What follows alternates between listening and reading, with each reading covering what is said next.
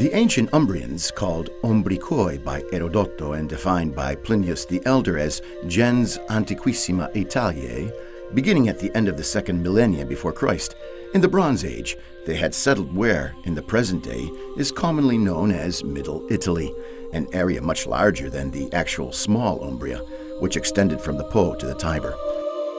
In fact, ancient sources speak of an Umbrian influence, more precisely Sarcinate, as commented in the 4th century AD by DANAE di Servio. A few centuries later was the birth of the Iron Age. Migrating peoples, most probably coming from the East or perhaps Central Europe, had settled along the Tyrrhenian coast, where they founded commercial colonies which had blossomed along the way. Then they penetrated inward the peninsula through the natural roads among the Apennine crossings. They then moved inland through the natural crossings of the Apennines and occupied part of the territories that were, until that time, inhabited by the Paleo-Umbri, known by Roman historians as Aborigines, in order to indicate the population that was present there since the beginning of time. More than just a simple migration, it was a complex process of culturalization, where Eastern influences, also explainable through ancient commercial contacts, gave way to a new cultural facies as a result of the transformation undergone by the cultures of the local populations. This primordial mixture of different cultures gave way to a new civilization, that of the Etruscans. Around the 2nd century BC, the Tiber made a natural border between two populations,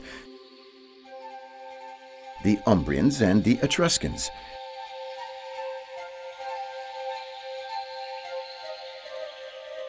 And Perugia, on the right banks of the river, then became one of the most important Etruscan cities, associated with other centers in the ties with the Dodecapoli.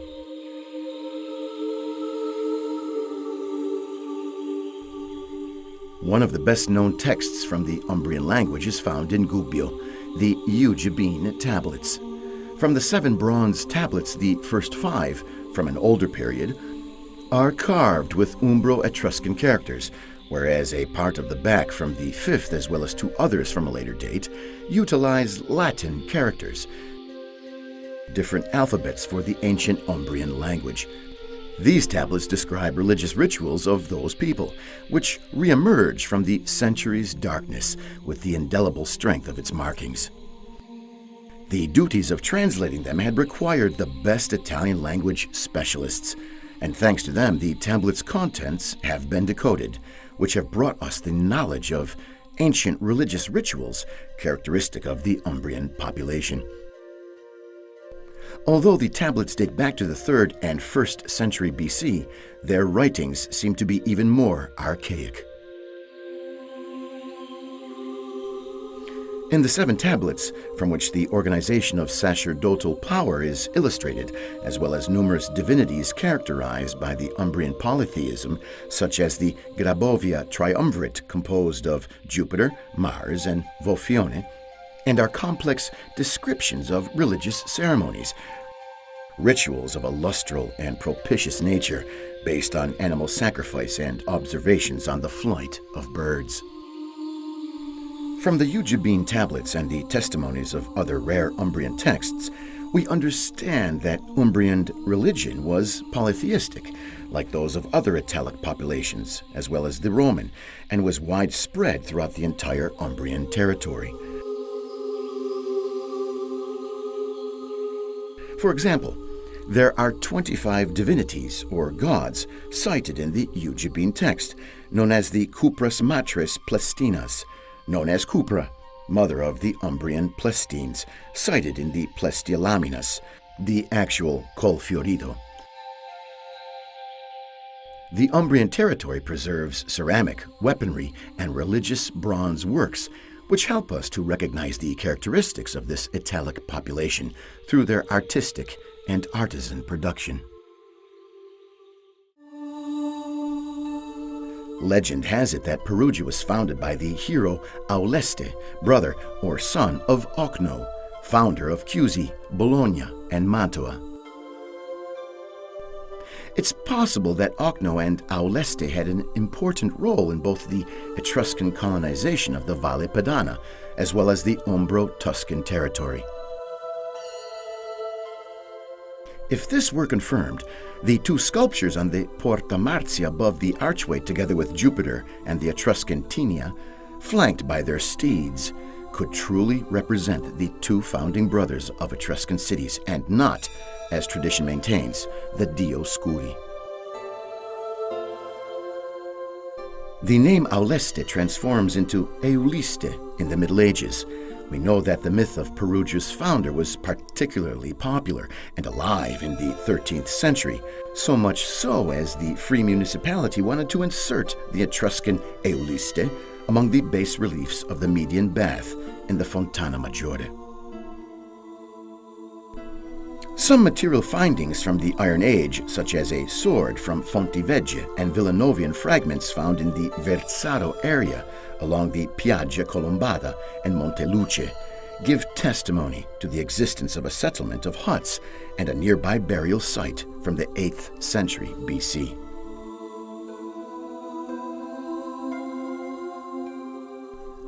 Traces of settlements in the Perugia territory are found from the middle of the 6th century BC at Castel San Mariano on the road to Chiusi, as well as San Valentino di Marciano on the road to Orvieto.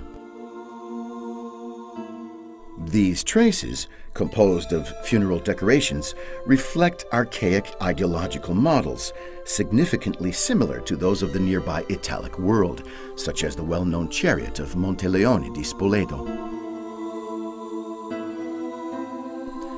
The necropolises used in the ancient age confirm the beginning of urban development and illustrate the space which later will be circumscribed by the walled belt.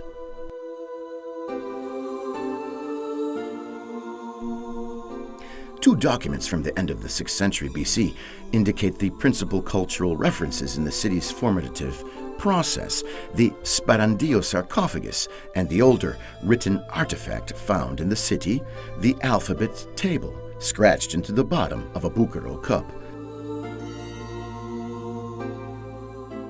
Both reveal that early Perugia was mostly a tributary of Chiusi and Orvieto. The sarcophagus, by the presence of weaponry in the funeral arrangements, was that of a warrior, actually attributed to an atelier from Chiusi and made from fetid stone, typical of that area, whereas the alphabet table, judging from the ductus and orthography, comes from Orvieto. In recent years, there have been diverse interpretations of the scene represented on the sarcophagus front. A migration from Chiusi to Perugia, or else the return from a fortunate raid, or the departure of a chief with his followers towards the Padana plains, or perhaps the depiction of a Perugian victory over the Umbrian groups.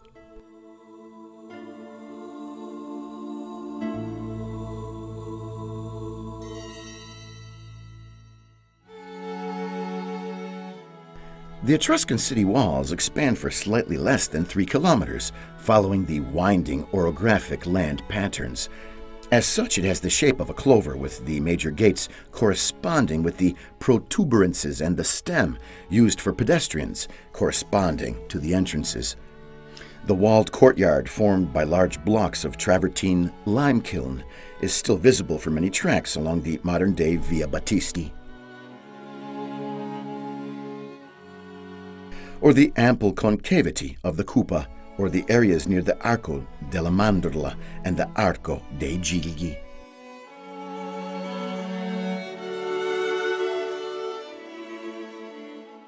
The construction of the walls can be dated from the 3rd century BC and denotes an urban aspect and an internal and external viability already used in other roadways.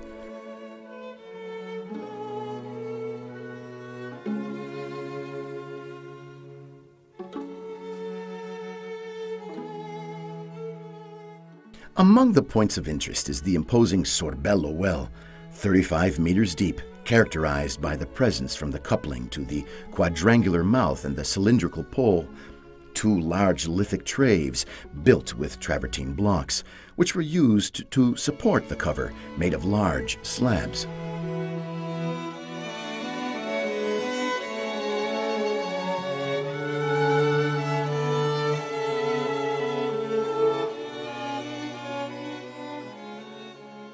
It is the work of great engineering and difficult to date, even though the constructive characters on the walls and large squared blocks help to date the feat around the 3rd century BC.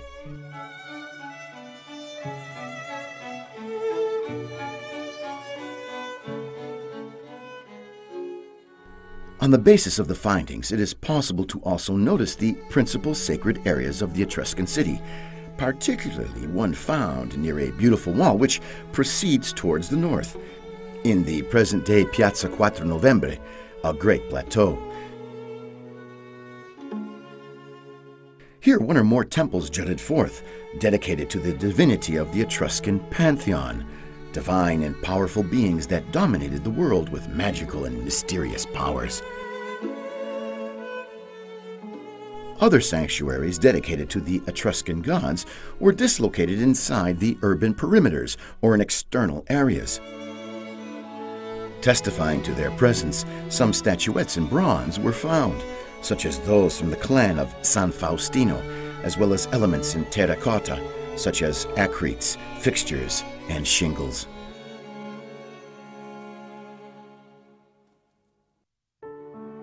The 2 gates inside the walls to the north, the Arco Etrusco or Arco di Augusto, and facing south towards the Tiber and Rome, the Porta Marzia, are those of monumental grandeur, as they affirm the city's superiority and power. The Porta Marzia has undergone a transition by Antonio da San Gallo during the time of the Rocca Paolina construction in 1540, for which the jambs, still in place, are now found inside the same fortress.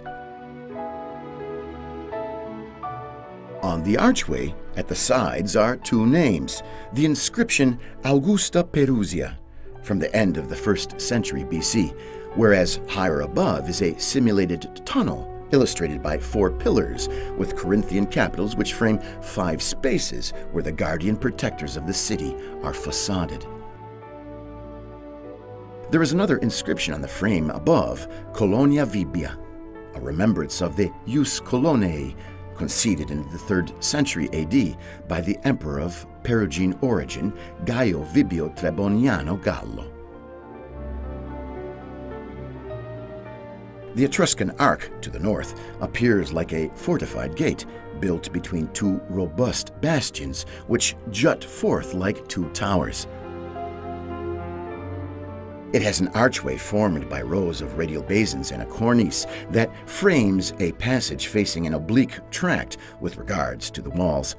Here as well, on the arch's basins, the inscription Augusta Perugia, where the recent restorations found traces of the color red.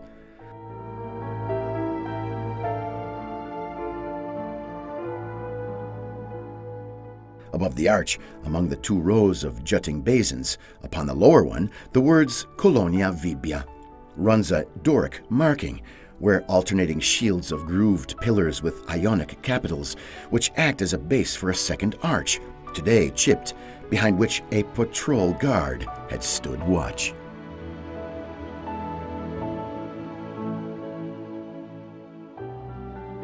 Along the sides of the hill where the city lays are numerous burial grounds, which have restituted material dating back to the 6th century BC.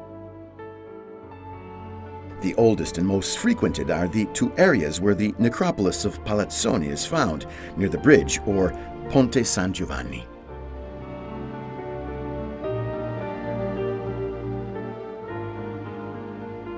This necropolis, by its location, as well as its more ancient Hellenistic phase, was a smaller inhabited one, distinct from the city, already documented in a prehistoric age. It must have been an oppidum of Perugia, controlled by the Tiber ford.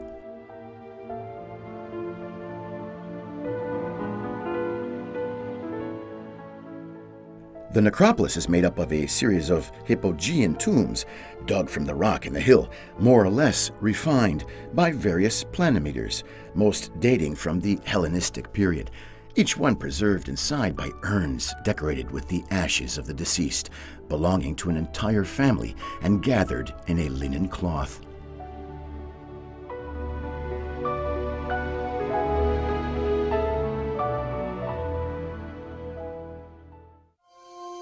The most noteworthy tomb is that of Volumni, entirely dug from the rock and accessible from a long dromos with a steep stairway.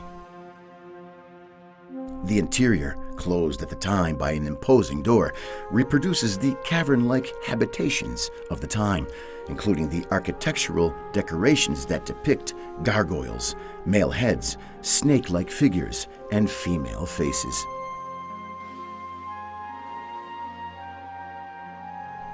The atrium has a double-slope ceiling. The sides open into 4 burial chambers. At the end of a side corridor are 3 rooms. The central one, the tablino, is the largest. There is an Etruscan inscription on the entrance door which depicts the tomb's construction as the work of the brothers Arnth and Larth Velimna. The head of the family is buried here, Arnth Velimna.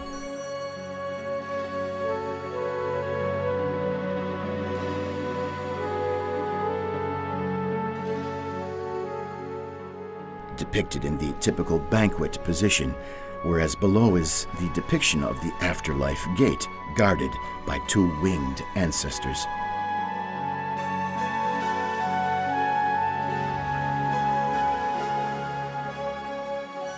It is highly elaborate work and testifies to the level reached by the Perugian artisans in the 3rd century BC, and, together with the same family urns, demonstrate the importance and the wealth of this family through their agricultural domains that allowed the exporting of vast grain supplies to Rome.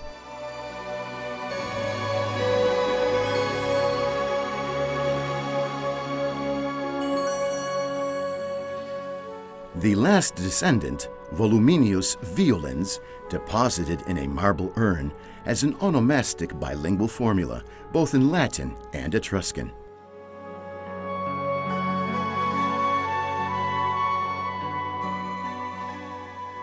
The tomb, built like a small version of his own house, expresses every necessity of its owner, as the afterlife had to be a model of life in the present.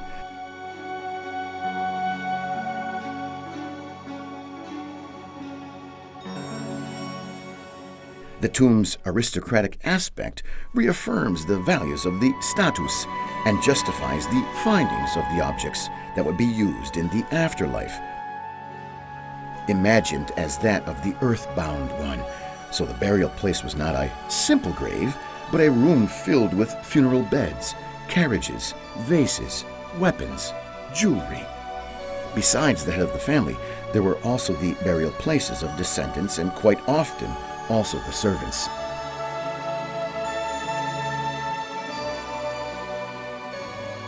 The voluminous gathering of the urns from the Palazzone necropolises readily testify to the technique adopted by sculptors, who make ample use of polychrome, as well as the wealth of the mythological repertory depicted: the sacrifice of Iphigenia, the death of Troilo, the battle of Eteocle and Polynice, the assault on Thebe, Oreste persecuted by the Erinis, the battle between the Greeks and Persians, Caledonio hunting wild boar, the struggle between Griffi and Arimaspoi, the Centauromachie, the Gigantomachie, Scylla battling Odisseo, the recognition of Paride, and Marcia bound.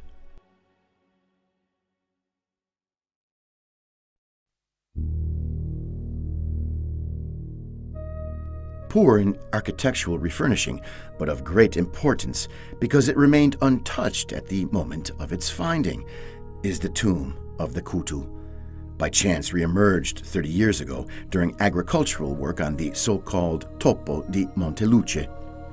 Along the end wall is the burial place of the family head, in an arenaria sarcophagus with urns of nearly 50 male descendants surrounding it, all decorated with paintings and polychrome stuccos. There is one of a young man with golden hair and almond eyes.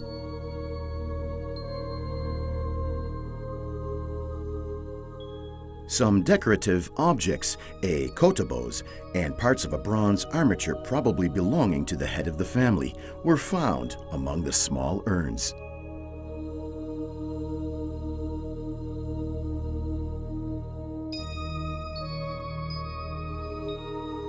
The burial place dates between the beginning of the 3rd and the 1st century BC and allows us to know the social status of the Kutu, a family originally of servant class from the 3rd and 2nd century BC, to a higher social status, perhaps in virtue of the economic development following the Hannibal Wars, which allowed them to forget their servile origins, eliminating the Kai from the family name and Latinizing it with the noble moniker Cutius.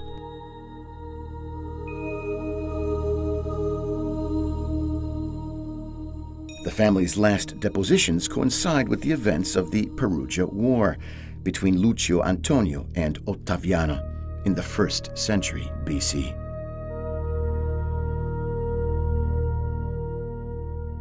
The remains of the Sparandio necropolis were found more to the north of the city by the Porta Pulcra. From here come precious objects, such as the Aureo diadema, now preserved in Florence, as well as the noteworthy sarcophagus in the Archaeological Museum of Perugia. The simple burial room, now visible and preceded by an entrance corridor at the end of which leads to the closing door of the Hypogea.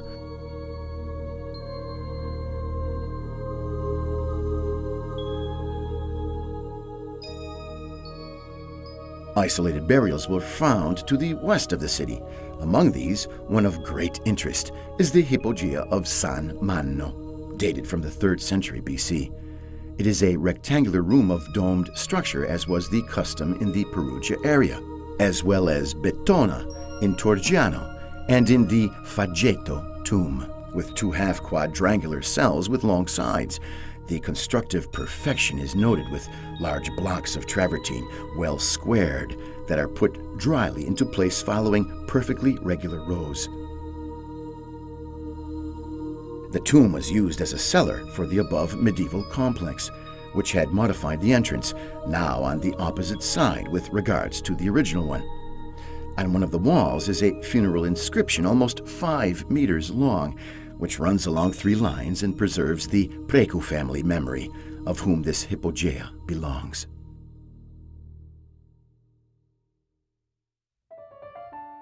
In Bettona, a city on the outskirts tied to Perugia, is the prevailing Etruscan element situated to the left of the Tiber. In the 3rd century BC, the city was walled behind an imposing belt structure, and at the end of the century was given an hypogea with domed facades, similar to the one in San Manno.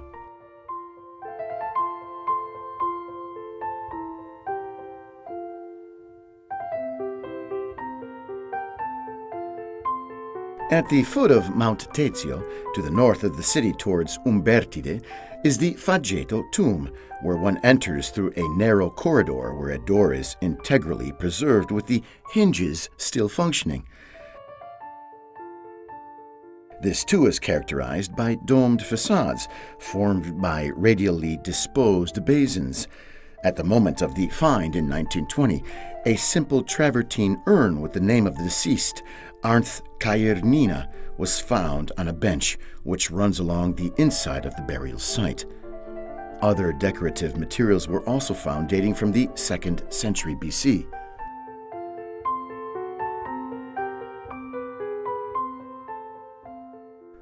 The Etruscan people had highly developed religious concepts relative to the nether world. The mystery of the passage from life to death was often depicted in Etruscan art, where an infernal demon figure appears, Karun, jealous keeper of the netherworld and transporter of souls. On many of the Perugia area urns, we find a monstrous animal whose aspect preludes the medieval depiction of the Perugia griffin.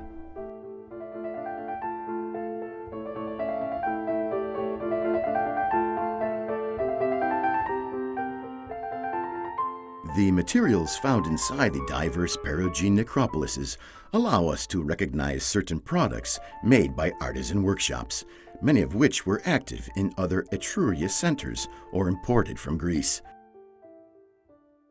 Like many ancient ceramics, such as the amphora with black figures from San Valentino di Marciano with Tezio and the Minotaur, or the red-figured kilix with kotabos players by the painter Antiphon, or the great ancient red-figured vase with bronze cover depicting the myth of Tritolemo coming from the Frontone necropolis.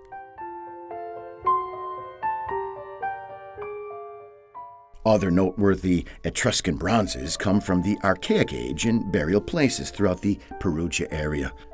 The Loeb tripods, found in San Valentino della Collina and now in the Archaeological Museum in Munich,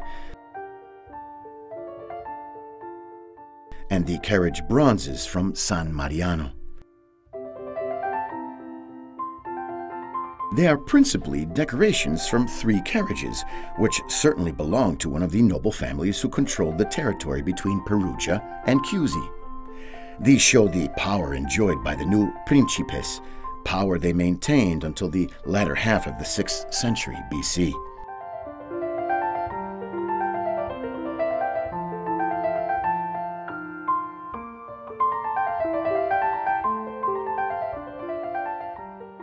The dig contained, other than many elements relating to banqueting and weaponry, numerous statuettes and applique in molten bronze, other than the laminated bronze covering, the wheel rims and harnesses for the 3 carriages, as the remains made their reconstruction possible. One of the carriages found in the tomb was a carpentum, or rather the carriage where the bride rode upon, or the newlyweds, dating back to 560 BC.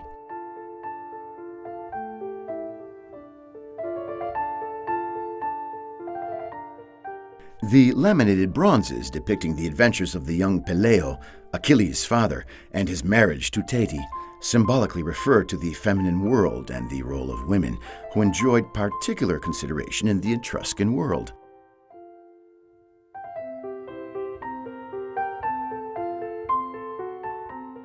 Another is the currus, or the chariot, which the prince used for his travels and which accompanied him in the afterlife, anticipating the apotheosis.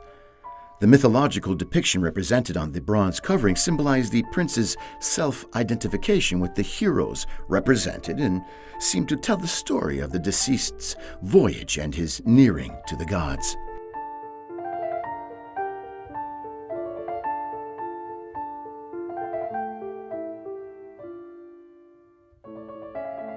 Still from Perugia comes the extraordinary bronze urn from the 4th century BC, with the portrait of a young man half lying in the classic position of the banqueter on the cover. Found in the 1800s and is preserved today at the Hermitage in St. Petersburg. Minor bronze productions are also counted among the objects of everyday use, such as mirrors decorated with refined incisions, belonging to decorations from female tombs, such as the one from the Santa Caterina Vecchia necropolis, which depicts Helena, Laomedonte, and the Dioscuri. Whereas from the male tombs come helmets, shields, armature, and other objects used in battle and athletic activities.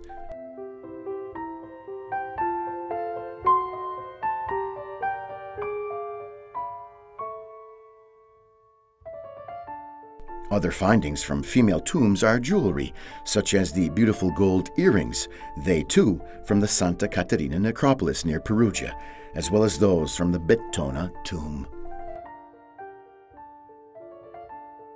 The stone urns are made with a local stone from the caves of Santa Sabina near Corciano, travertine lime kiln that was refined in stucco and painted with vibrant colors.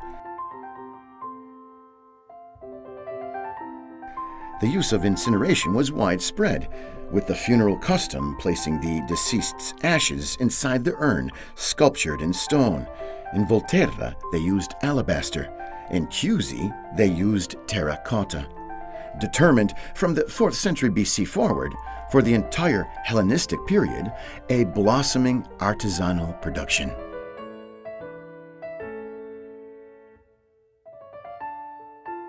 The deceased man or woman or couple were depicted on the urn's cover, whereas the receptacle had mythological scenes sculpted upon them. Greek myths and Etruscan themes coexisted together, commonly adopted by the same figurative language, in one of the more characteristic examples of the Etruscan art in Perugia.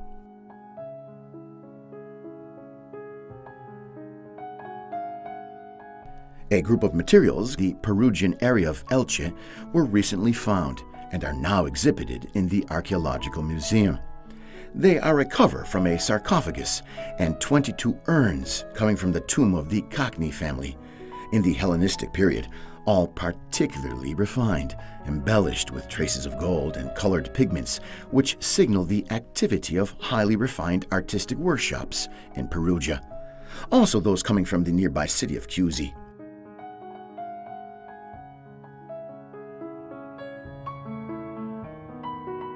Together with these decorative objects, the digs also made the reconstruction of the cultural, social, and ideological evolution possible. On one side, Perugia's dominating class between the end of the 4th and 1st century offers a section of social history of the aristocratic elites in the first phase of Romanization, with its forms of self-representation in a tomb reserved primarily for the family's male lineage. In one of the urns belonging to Arth Kakno, there is a depiction of Enomao and Pelope, known in Greek literature thanks to the description by Pausania. Recent archaeological investigations near Strozza Caponi brought to light 34 tombs and rooms as well as 11 graves from a necropolis already investigated in the 1800s and must have contained more than 100 tombs. One of the most important of these is that of DANAE Markna, called Tomb of the Funeral Bed. Dug from the travertine deposit, preceded by a long dromos, and found intact, the tomb held 8 urns on the benches, decorated with sculpted reliefs of vibrant colors and inscriptions that refer to the DANAE Markna family. Departure scenes, the battle between centaurs and Lapites, Scylla, the legend of the Sette against Thebe. Feminine figures follow along the 8 urns front.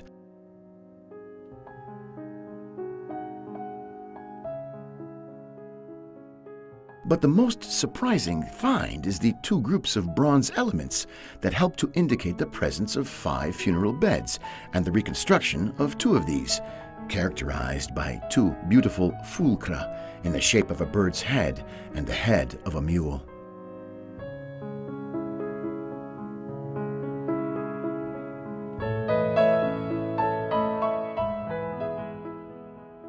The noted inscription Cippo di Perugia is one of the longest inscriptions in the Etruscan language.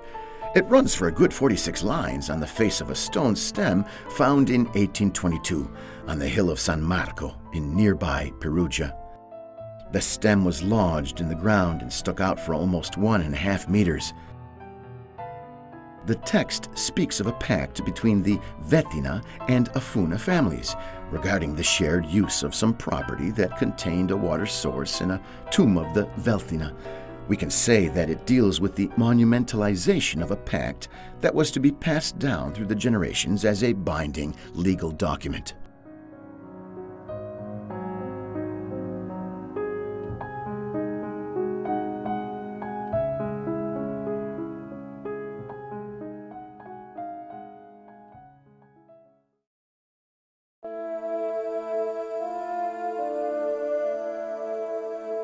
Rome had revealed its expansionist intentions to the southern Etrurian cities since the beginning of the 4th century BC. Already conqueror of the Campania and Apulia regions in 311 BC, Rome had triumphantly led its army into Perugia, who had subsequently asked for a 30-year truce. The battles, however, began once more, and in 295 BC, according to Livio, 4,500 Perugians had died in battle, and the city had to pay a very high tax to the Roman Republic.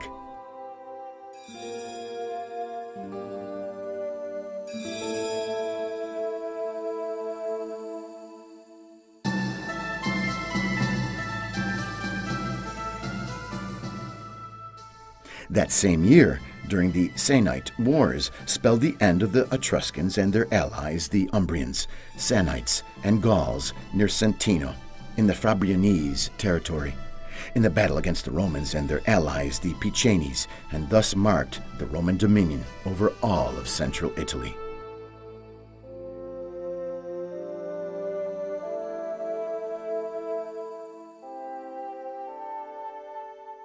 All in all, the land estates of the aristocracy had remained intact, and for this reason, Perugia was not subjected to great economic upheaval. Rather, the necropolises show the development in this period of intense agricultural use of the territory, which extended to include the numerous pagi that surrounded the city.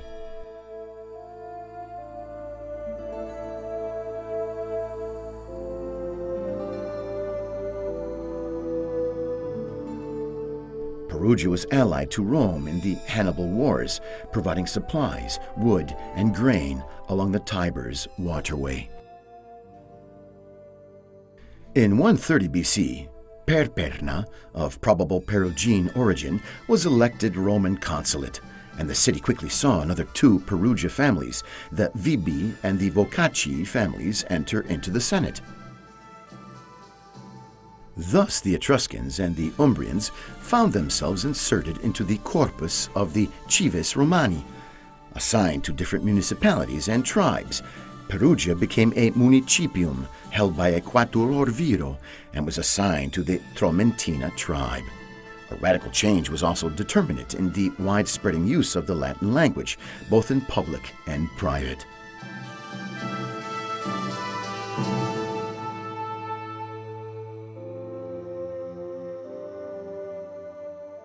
From nearby Perugia, perhaps from Pila or Sanguineto, an area near Tuoro, comes the most famous bronze sculpture in the Etruscan world, a wax fusion lost into 7 pieces, known as the Haranguer, the Etruscan Aulo Metello, a realistic portrait from the end of the 2nd and the start of the 1st century BC.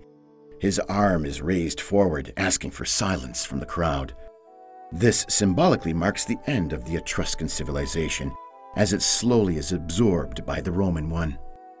One of the last publicly known Etruscan inscriptions is that found on the statue's toga, where it states that the statue was dedicated to Aulo Metello by a magistrate, perhaps a burial monument or sanctuary outside the city.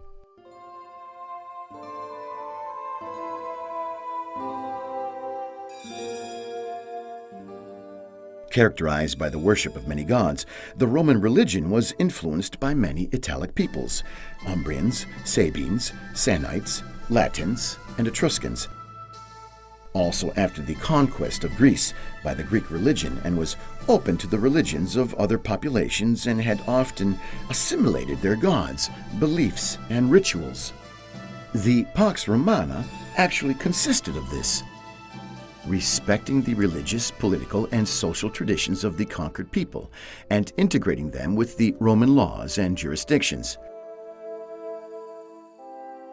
Religion's primary function in Rome was social and political, and with this all subjects were called to recognize and honor the divine power, the basis of the empire.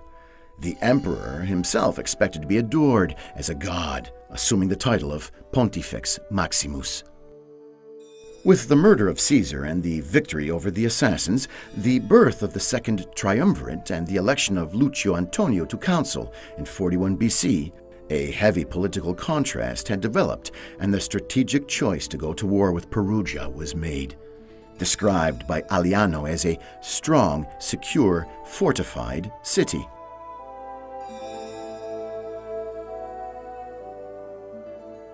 Proof of the bellum Perusinum are numerous projectiles hurled by the soldiers with slingshots, with inscriptions and incitements, some obscene, towards their commanders. The end of the assault witnessed Octavian's victory, and a fire destroyed the city with the exception of the temple of Vulcano and a statue of Giunone, which was brought to Rome. The city was then restituta, that is, completely reorganized, and called Augusta in honor of Octavian, who had become emperor. Proof is seen in some remains found near Porta Sant'Angelo.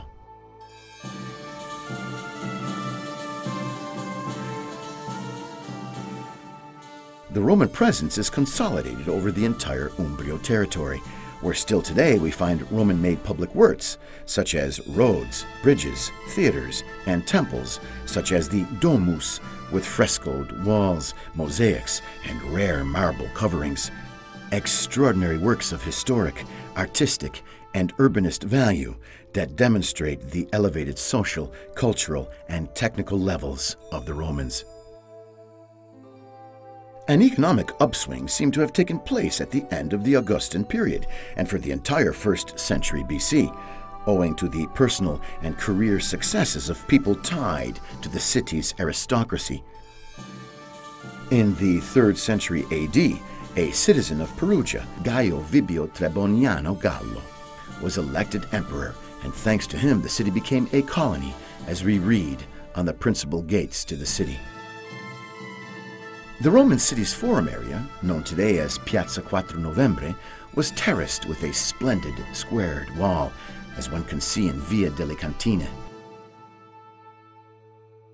At the foot of the Acropolis's terrace, in Piazza Cavallotti, the digs have brought to light 2 tracts of ancient road, whereas near Piazza Morlacchi, the remains of a building structure with a multicolored geometric mosaic from the late ancient period, the 5th to the 4th century AD, have been uncovered. Architectural terracotta, found from the digs under the Duomo, prove the existence of temples in 2 chronological phases between the 4th and the 2nd to 1st centuries BC.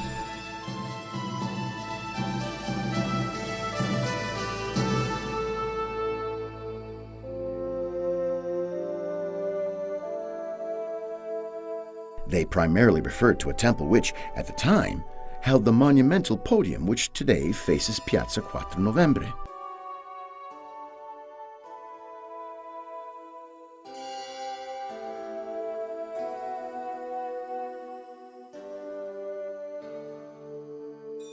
Also uncovered were marble cornices dating back to the Roman era, and still visible are the remains of a Domus Romana with frescoed walls.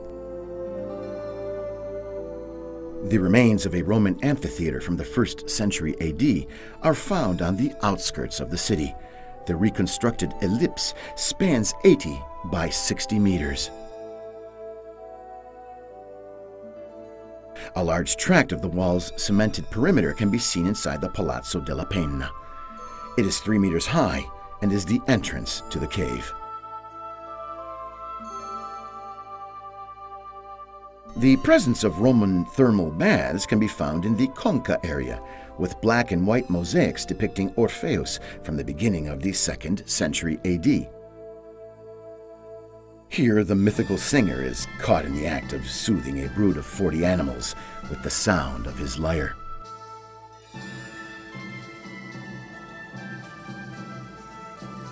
The nearby structures document the transformation from this complex to a Christian building.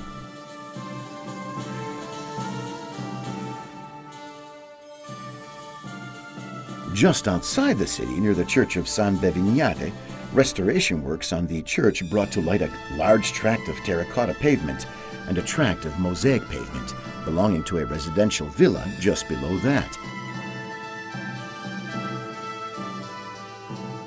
Also found were a system of different types of basins, 2 of which are connected and present a brick surface laid in fishbone style.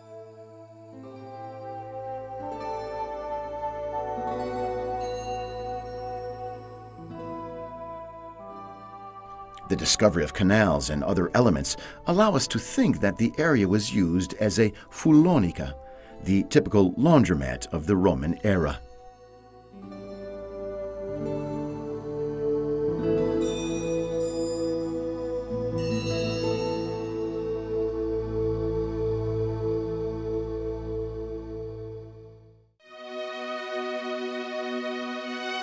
Perugia, dominating the Tiber Valley and the road that tied the 2 Roman capitals, Rome and Ravenna, in the 6th century, in the Greek Gothic War, 535 to 553, was attacked by the Goths.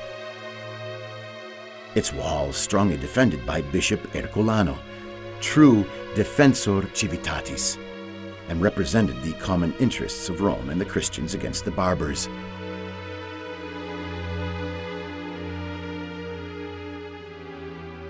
"40 days after his beheading, which took place between 548 and 549, Ercolano's body was buried under these walls. After a time, it was moved to a funeral basilica known as San Pietro, or St. Peter's, which rose up from a plain non longe a Civitate, Monte Calvario, outside of Porta Marzia.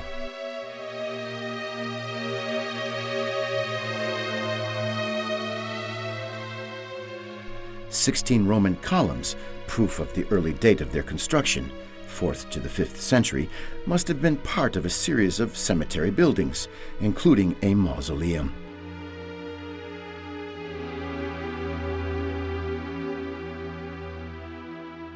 There must have been 2 burial places in the center and others in the niches and the corridor, a building unto itself, and then a basilica crypt with modifications from the 10th century when Ercolano's remains were transferred to the Cathedral of San Lorenzo, and the Church of San Pietro became a Benedictine abbey.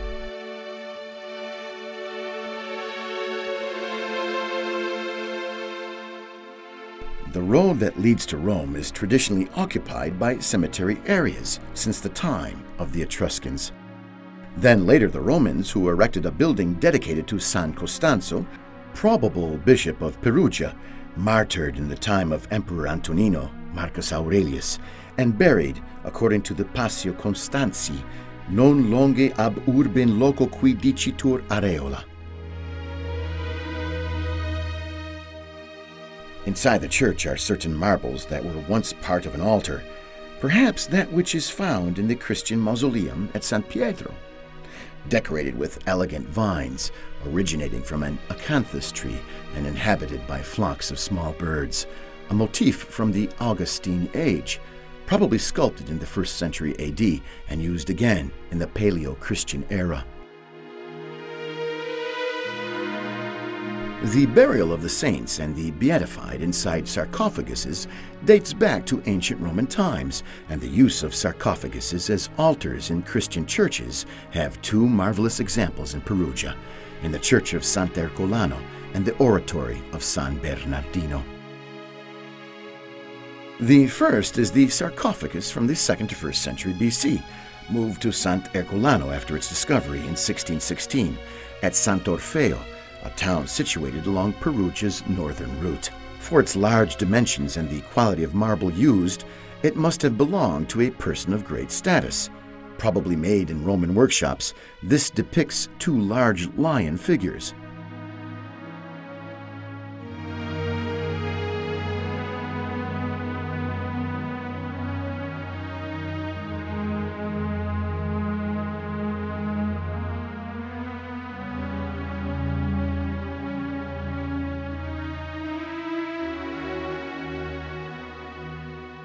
The second, a marble Roman sarcophagus, depicts the Missio Apostolorum, discovered in the Campo dell'Orto near the Franciscan settlement at Prato. It was used in 1262 to carry the beatified body of Egidio, one of St. Francis's first companions.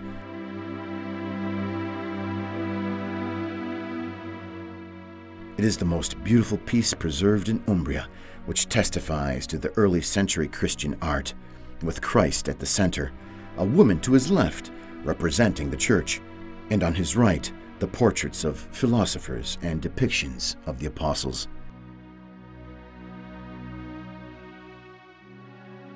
It comes from the 4th century AD and was made in an important Roman workshop, perhaps the same that made the noted sarcophagus of Giunio Basso.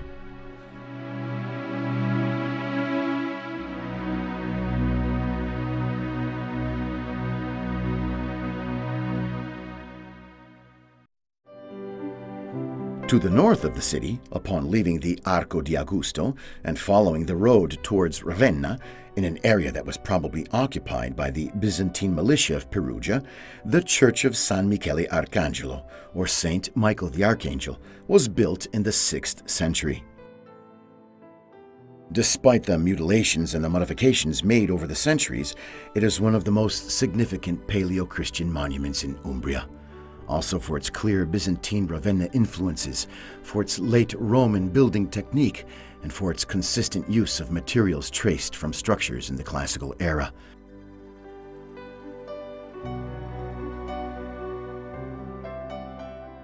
Its iconography depicts a small-scale replica of a well-known building, the Ravenna Church of San Vitale, a Palatine church reserved for the religious ceremonies of the court.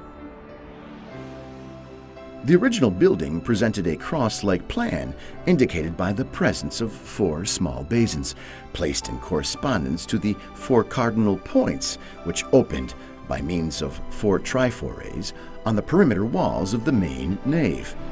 The central circular basin, not perfectly concentric with regards to the perimeter wall, supported the cover, perhaps a dome originally, now a roof supported by large Gothic arches. What greatly characterizes the inside is the presence of 16 columns subdivided into 2 groups of 8, with Corinthian capitals, some of which have Greek letters engraved on them, the most recurring being Eta, Rho, and Omega.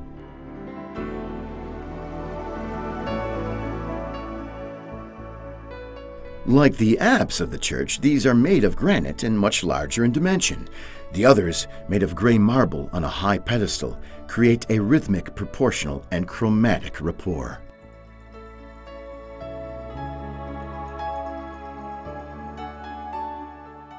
Perugia, Byzantine after 537 AD, caught between the late ancient and the medieval, witnessed the transformation of form and space of the Roman cities in function of the presence of new hegemonic classes and new institutions. The complex historic events and the testimony of art, although rarefied in the medieval centuries, continue to flow in time, contributing to the development of a city's artistic patrimony that can boast, through the course of time, a great cultural and historic wealth, as well as extraordinarily vast and varied memories and events.